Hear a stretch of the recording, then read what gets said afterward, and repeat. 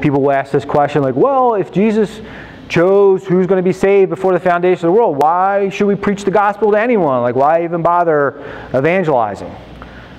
Well, the answer is pretty simple. If you believe in God's sovereignty and His authority to select whom He will and won't save, then you also better recognize His authority when He commands you to go out into the highways and byways and preach the gospel to anyone so that they can be saved. The same God who ordains who will be saved also ordains the means by which they'll be saved. In fact, it's very encouraging. So He tells us that the Holy Spirit is already doing the heavy lifting. It's already doing the hard, or He's already doing the hard work. He doesn't tell us, go out, find a field, clear it out, till it, plant the seeds, cultivate the soil, water it, clear out the weeds, and all that stuff. He makes it pretty easy. He says, just go out and gather the harvest. He's basically saying, go get your basket, go over to Stiers or Snipes, and just pick the fruit that's already on the tree. It's ready to go. It's ripe. It's like fishing in a stocked pond. We are guaranteed success. The most we can mimic the shepherd's voice and accurately portray what he has to say, then we're guaranteed his sheep will hear and they will come. Which just shows how incredibly lazy we are.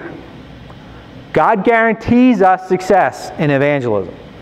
Yet we don't bother because either it's too much work, we don't want to look stupid, or heaven forbid, the worst thing you could do as America, we don't want to look judgmental or like, be offensive to anyone. So let me put it another way. I'll get away from the theological stuff and I'll go personal. I'll talk about me.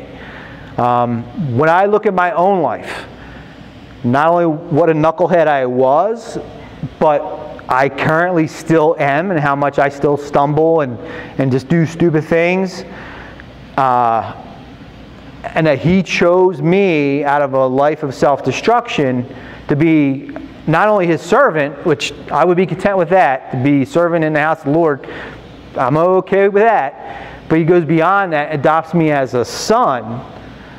I'm absolutely blown away with how fortunate, how lucky I am.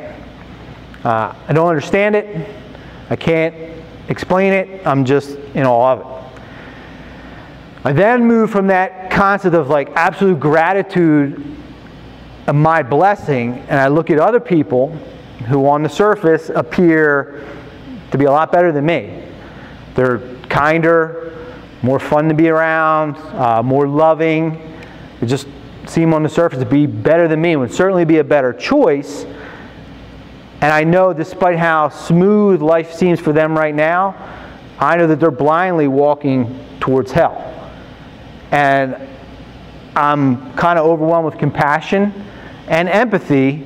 And like a lot of the prophets in Scripture, I kind of turn to God and I question it.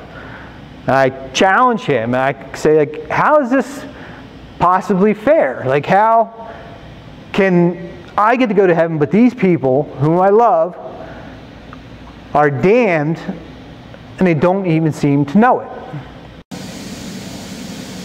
Then the answer comes back, and it's sharper than any double-edged sword. God makes it real clear. He just says, ain't dead yet.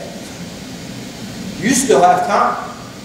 In fact, I believe I commanded you to go and tell them the gospel, to tell them the good news. And then you dare accuse me of injustice when I told you I would assure you of success, and then you don't bother just because you feel awkward? You don't love those people. You don't love them one lick.